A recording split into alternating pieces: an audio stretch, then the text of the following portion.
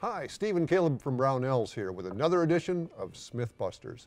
And today we're going to look at the myth that you can successfully thread the muzzle of your barrel without a lathe. And I don't know. What would you say to that?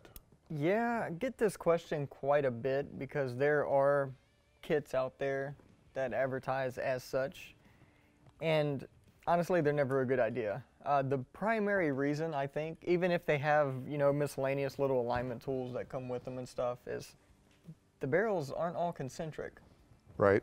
And that's the big thing that kind of throws you off there. And when you put a muzzle device on a barrel, that muzzle device is going to index on that shoulder. And you can't cut that shoulder with a die.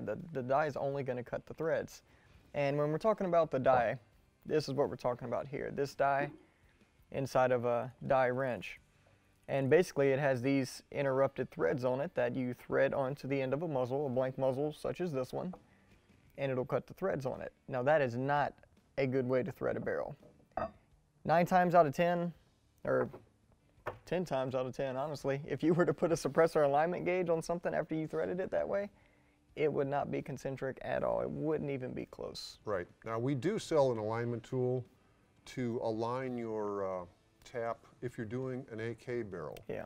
With the caveat that you're putting a muzzle brake on it, an AK muzzle brake that's wide open, that doesn't require precise alignment.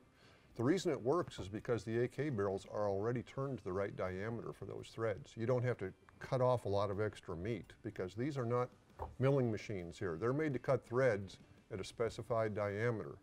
So when you go to cut a barrel like this, you have to turn down this step first to this diameter before you're ready to cut threads.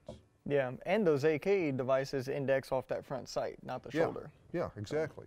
So it's a whole different deal. But for an AR or something, it really doesn't work well. It's not a great idea. Yeah, the only correct way to do it, honestly, is in a lathe. Yep. So have your gunsmith do it if you're not set up to do that. Otherwise, any machinist can do it fairly easily too. It's not hard as long as you have the right equipment. So I'd consider that myth pretty much busted. No doubt about it. No argument. Absolutely. Right. If you feel otherwise, please leave us a comment below and tell us how you thread your barrels by hand. If you've got a really good technique, we'd like to hear it. Oh yeah. Thanks for watching. We'll see you next time with another edition of Smyth Busters.